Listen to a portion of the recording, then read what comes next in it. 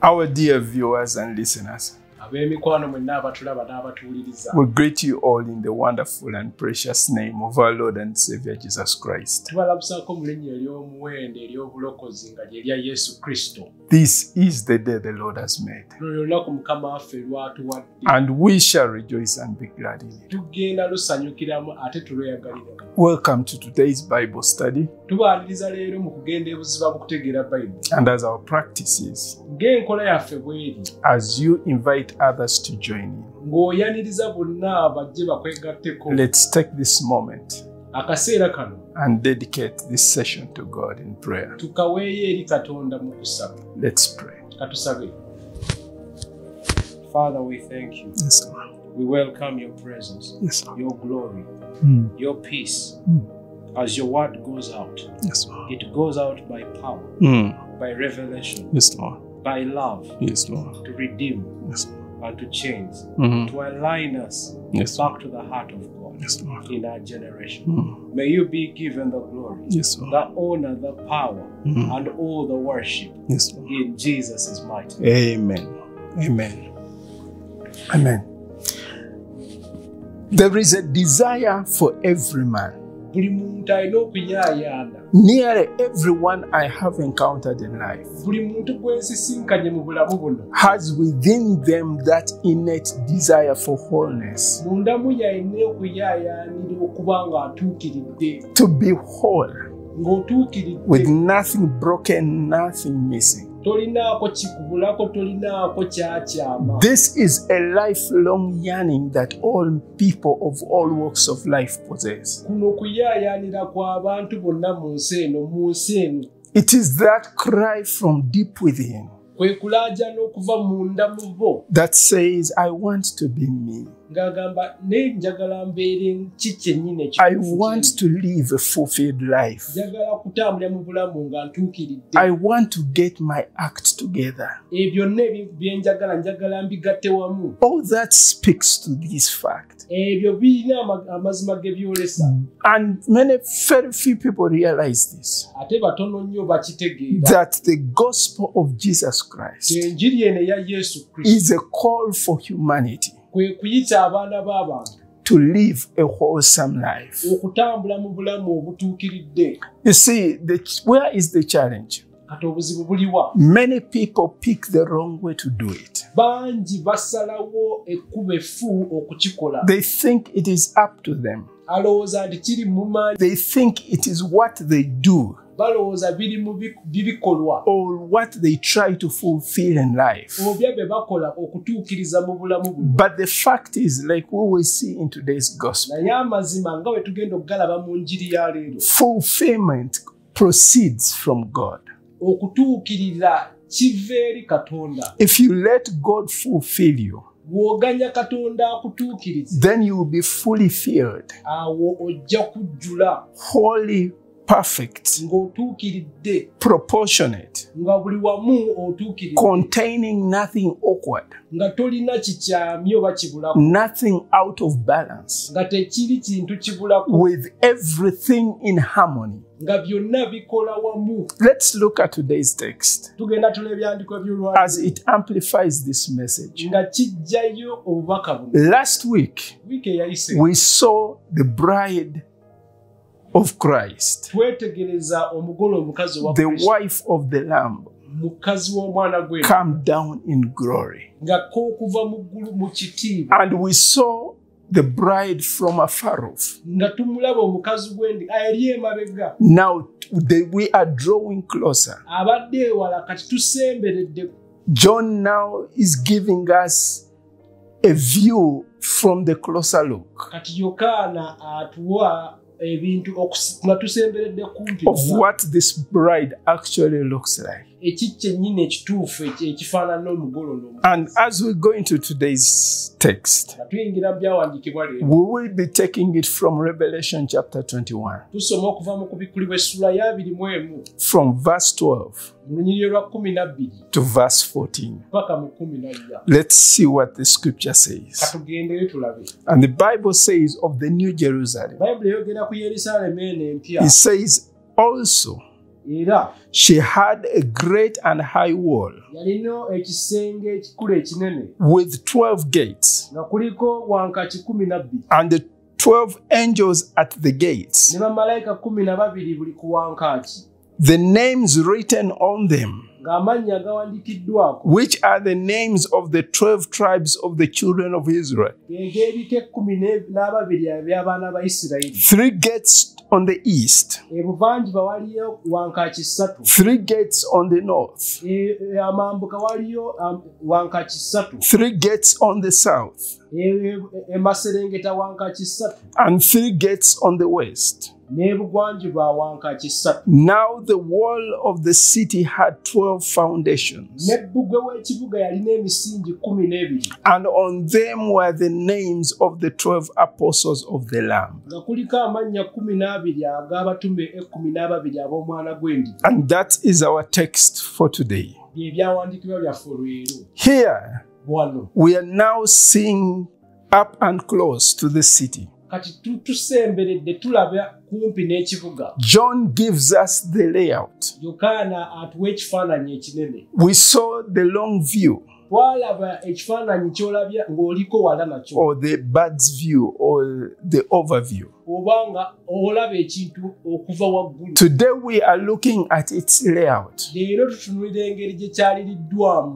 Next week we will be looking at its measurements.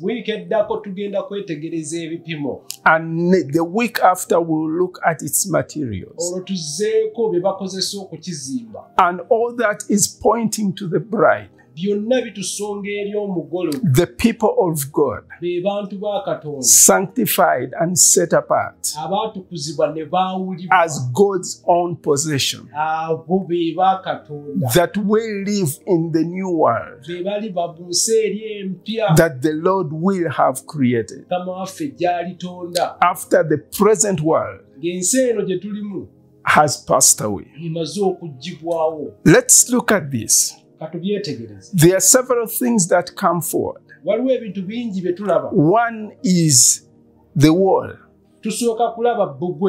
with the gates and the angels guarding the gates. Now, I need to point out one thing.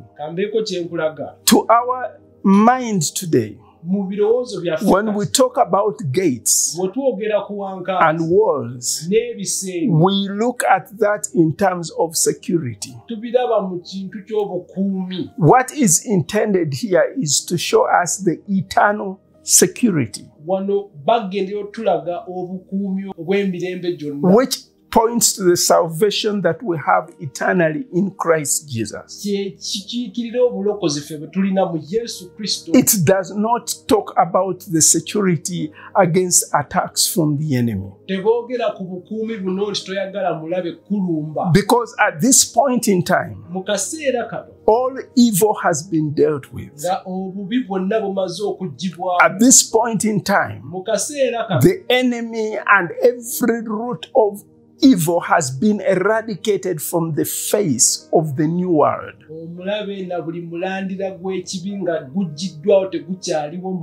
What exists is the love of God.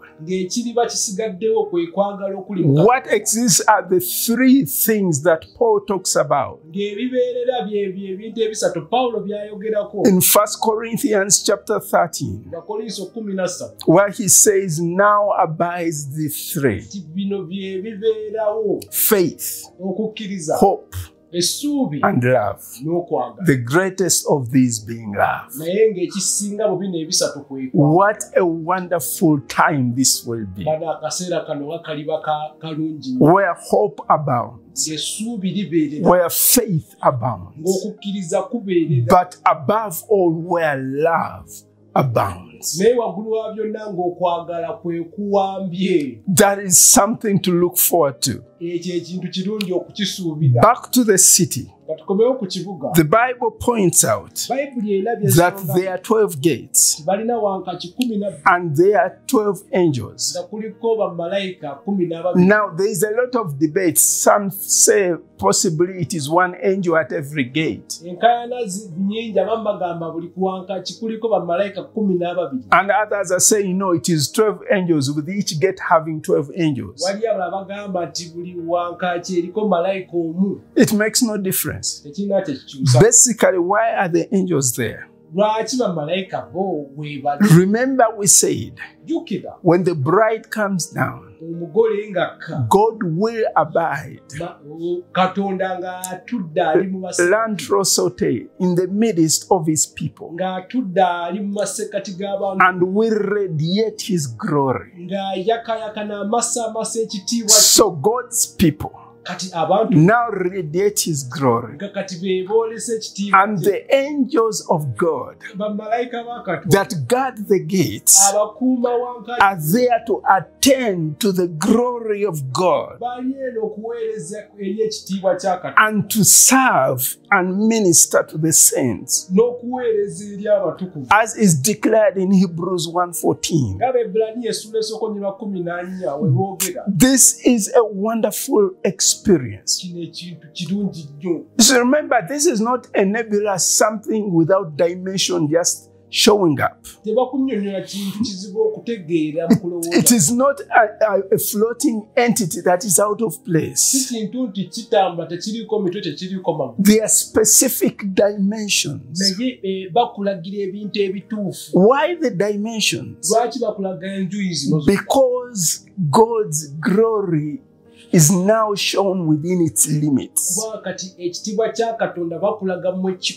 It is being limited to the place of God's people.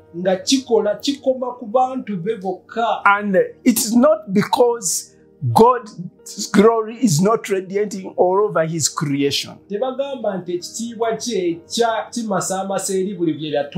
there is a dimension that God is revealing amongst his people that takes or paints the message that this is his prized possession. Not that everything is not his possession. He creates a new heavens and a new earth. So everything that is within it is his creation. It is his possession. But he chooses to manifest a certain level of glory and glamour amongst his people. I want us to look at the walls and the gates. These gates, the Bible says, have names written on them. And these are the names of the tribes of the sons of Israel, which points to the covenant of God relating with Israel, the promises of God relating to, first of all, his people, Israel. But going back to Abraham, when he called him and gave him the name Abraham and made the promise to him that through him all nations will be blessed. Now this permeates past the nation of Israel. And Jesus talks about the same. In reference, when he met the woman at the well, John chapter 4 verse 22. And tells her salvation is from the Jews. So what he's trying to seek to tell us here is God's eternal covenant revealed first with the children of Israel. And then he comes to Jeremiah 31 and he makes a new covenant that extends to the uttermost parts of the earth, which covers all the Gentiles through Christ Jesus. Now let's look at the symmetry of the gates. The Bible says there are 3 gates pointing to the north, 3 gates pointing to the south, 3 gates pointing to the east, and 3 gates on the west. What is all this symbolism about? This arrangement, by the way, is an arrangement that has been in scripture before. We see it in Numbers chapter 2.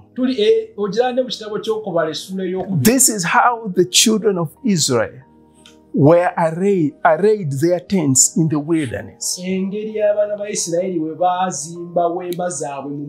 as they were journeying from Egypt to the land of promise, as they were moving from the land of captivity, Lantros, to the land that God had promised them.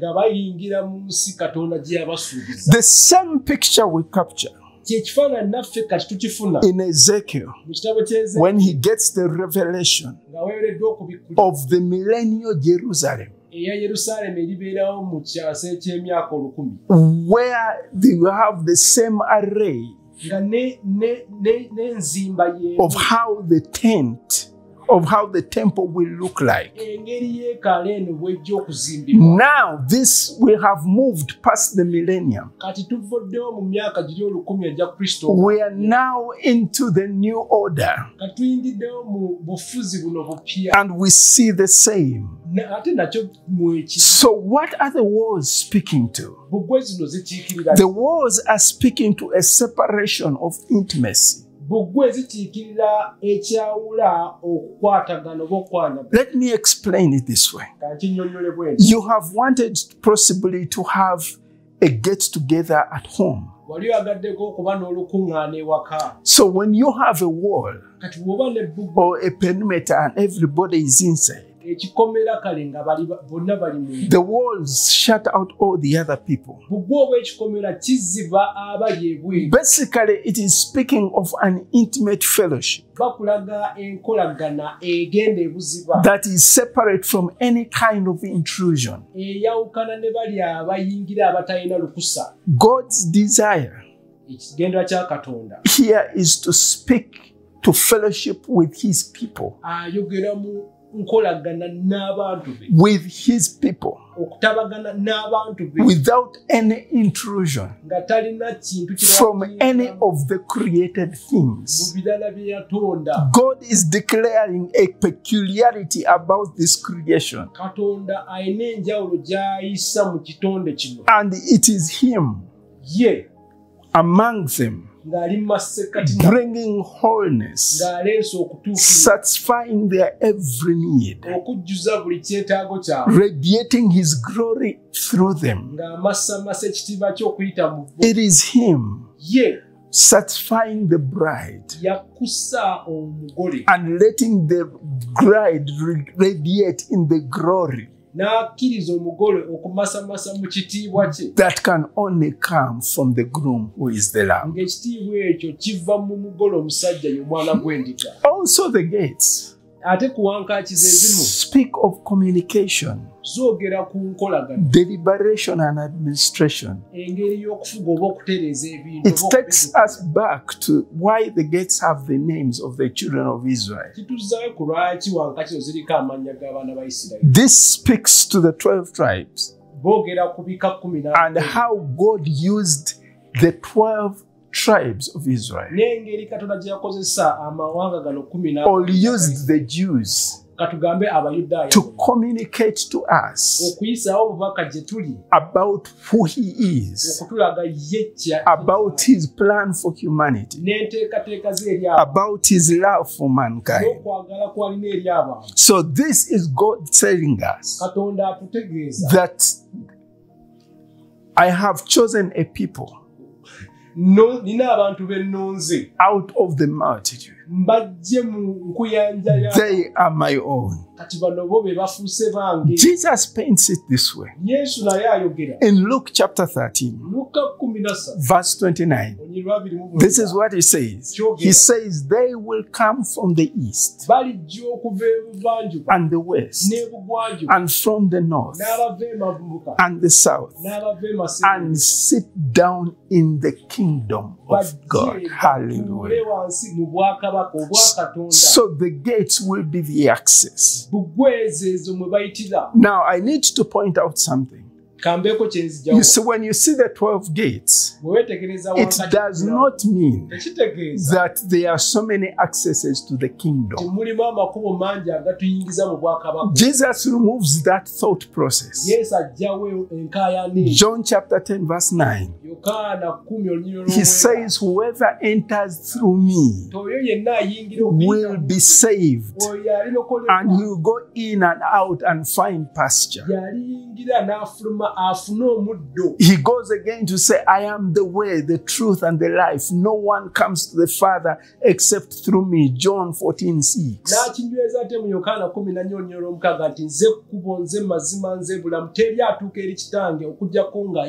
So Jesus is the way. But once you are in, then you can walk in and out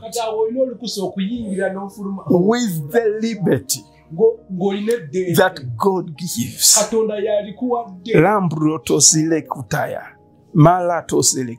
Now, having understood that, we then go to the next place, which is the foundation. So John has given us the structure. We have seen the significance of the wall. We have also seen, secondly, the significance of the gates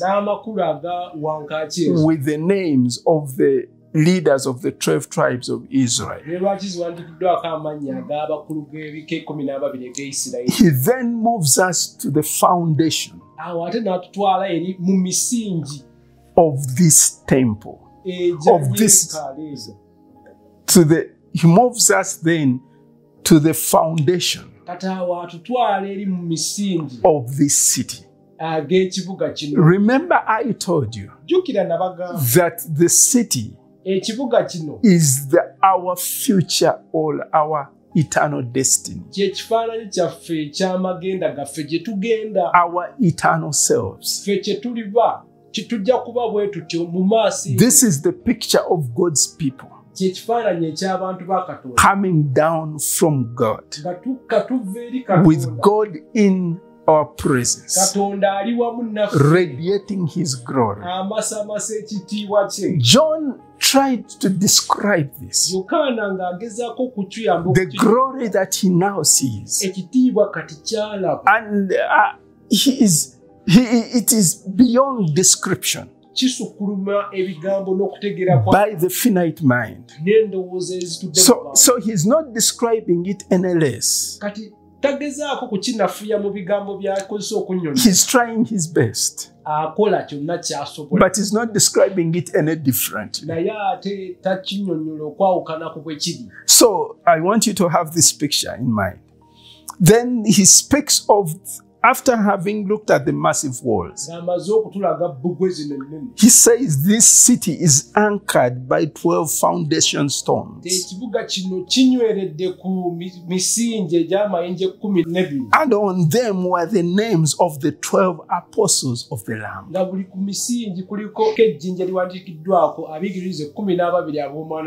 Now these stones speak to what Paul tells us in Ephesians 2:20. where he points out that the apostles are the foundation of the church.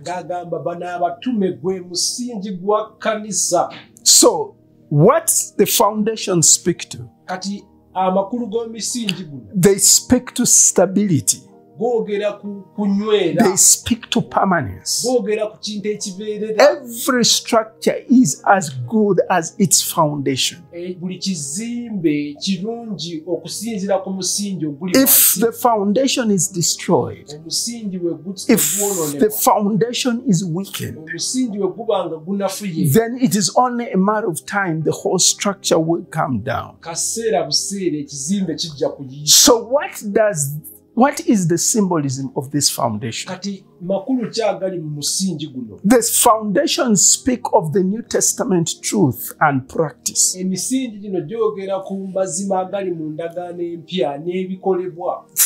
that we can only slowly grasp even now with our finite mind. Things which we only get to understand by the revelation of the Holy Spirit. Things we only get to experience when we yield ourselves to the action of what the Spirit is prompting us to do. Things which can only be experienced when we are malleable in the hands of God Almighty. It takes it to another level. And here then is where we see the three pillars come to pass. Then we know in part, like Paul says, right now, but then we see it whole. We understand what love is all about. We will understand what hope is all about. We understand what faith is really all about. And you see, you will all find ourselves, when we look at the foundation, so some people are like, are they in rows? Are they in columns? And you see, that's why we often miss it. But let me explain how the foundations were in the ancient structures that were built. So what they did, they dug down until they came to what they called a bedrock. And when they got to the bedrock, the foundation of the stone, it is here that they laid the capstone. This is what Paul talks about in Ephesians chapter 2 from verse 20 to 22, where he talks about us being built on the foundation of the apostles and the prophets,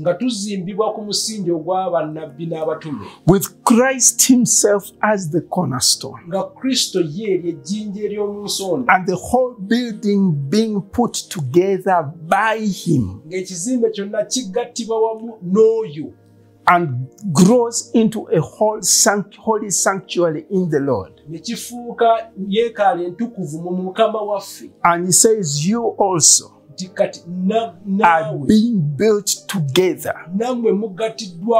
for God's dwelling in the Spirit. Now listen to what is happening here. Christ is the foundation, the cornerstone. Then you have the foundation, and you have Christ as the builder, and we are being built in him. I want you to see where the permanence comes in, where the wholeness comes in. God is not building something that will collapse tomorrow. God is building something that is wholesome. You and I in Christ Jesus are being built together. And I love the word together. That means it is not just you. It's not just me. You and I, everyone in Christ Jesus, are being built together into God's dwelling in the Spirit. Hallelujah to the Lamb. And this is the picture that we see here. We have a cornerstone or a capstone. Now you need to understand this because it will bless your heart. When they went to the foundation, they got this corner. And on this corner, at a right angle, they put this stone. It is here that they began to build. So at right angles, that means at an angle of 90. On one arm and on the other, they began to construct. So if you removed this cornerstone, the whole structure would then come down. But it cannot come down because Christ is the cornerstone. So it is holding the entire structure. And what happens is amazing. Because what is being built here all points to him. So you have the prophets who speak concerning his messianship. Then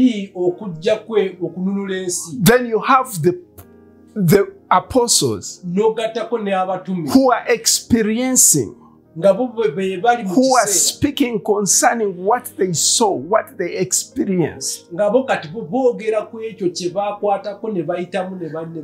So which ties into what has been prophesied by the prophets. And everything points to the cornerstone who is Christ Jesus. Therefore, the Bible tells us there is no other foundation that has been laid save Christ Jesus. So the prophetic points to him. The apostolic points to him. So whatever is being sent has to come from him. So whatever is being prophesied has to come back to him. Let me explain to you, sense of God. The prophetic does not point to anything else except Christ Jesus. The apostolic originates from Christ Jesus. So everything comes to him, points to him, and proceeds from him. That is the foundation he is talking about. And now we see the layers of the names of the apostles. The stones being laid. And then Peter winds it up so well. He calls you and I the living stones that are being built into this spiritual house. You need to understand this. So what is the point? Then you radiate the Father's glory,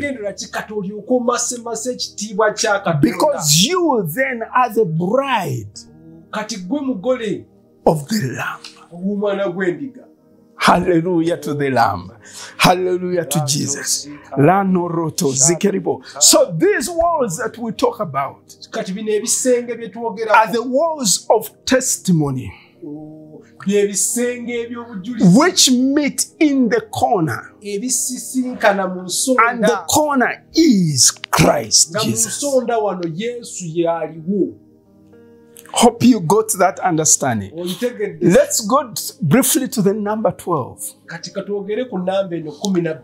It talks about the 12 gates, the wall that has 12 gates. It talks about the 12 angels. Then it talks about the 12 tribes of Israel. Then it talks about the 12 foundations. Why 12? Because 12 represents the totality. Now we see the Old Testament. I told you when the children of Israel were moving from Egypt to the land of promise, they had that symmetrical setup in the wilderness as they moved to the land of promise. But I want you to see something here. An entire generation perished, and those that inherited, only two got into the land of promise. But again, God's promises were yes and amen. They still inherited what God had promised. And out of them a nation was created. So this points to the totality of the Old Testament when they are referring to the 12 gates. And when they come to the foundation, they are linking now the old and the new, bringing it together. So this speaks of the full complement of God's people. The 12 tribes, which God ministered to through the prophets, and then the apostles, who Christ left to send the gospel forward after he had ascended on high, all come together as God's people in this spiritual house, in this city that John now sees come down. It is God saying, these are my favored ones, both under the old and the new covenant. This is the entire group. Wholesome. This is the entire group. Where do they draw the wholeness from? From God. Where do they draw the wholeness from? From the cornerstone. The foundation is laid. This is a stable structure, walled in fellowship with God, radiating His glory, radiating His power, radiating His majesty. Wholeness, if I may say it again, is not in what you do. Wholeness is achieved from a relationship with God, with Christ as the foundation. It begins now. And in the new world, when the city of God comes down, His very own, His prized possession will then shine forth in glory. The question I'm asking, will you be one of those? If the answer is no or I'm not sure, this is where it begins. Surrender your life to Jesus today. Why don't you allow us to pray with you? As you give your life to Jesus. The Bible says all have sinned and fall short of the glory of God. Nobody has the standard. God is the standard. And God's standard is Christ Jesus. So all of us come short. And the implication of that is death. You see, a lot of people say, but since all of us have sinned, we are all sinners. That's true. We are all sinners. But there is two things you need to understand. There is what we call the sin nature, which Christ came to redeem us from. And there is what we call sins, which are the deeds of the sin nature. You see, once you are redeemed, then the Holy Spirit comes in. And where you sin, then the blood of Jesus washes away your sins. Listen to this. The sin nature is only dealt with at the cross, where the penalty of sin was paid in full.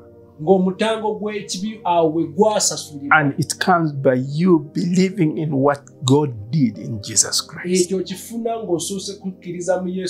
And that is where wholeness begins. The Bible says you believe in your heart and are justified. You confess with your mouth and are saved. And then the sins is what the blood of Jesus deals with. The blood washes away your sins. That is what the Bible teaches us. Now, don't look at the sins. Let's look at the sin nature. And that's where we begin.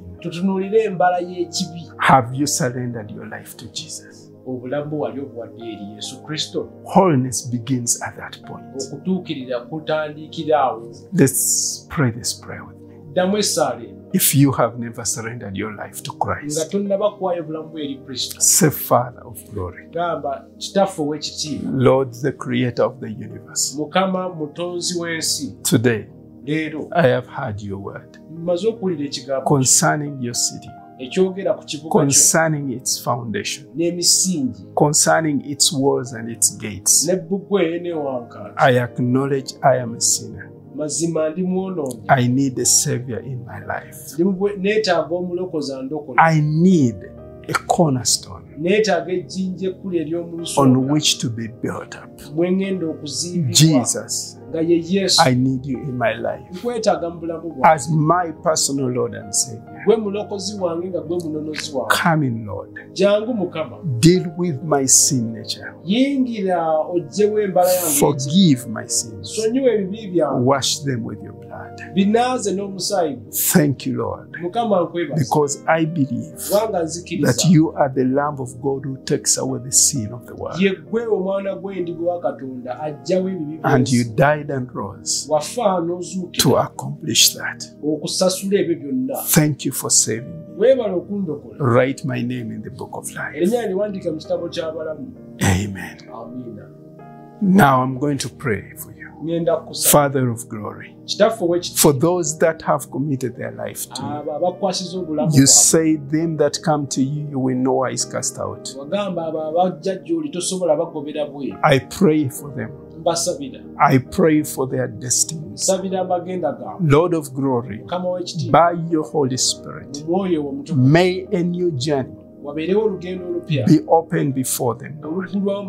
Holy Spirit, guard, protect them, preserve and keep them, teach them this truth, amplify it in their hearts, that they may be built up and they may walk in this truth.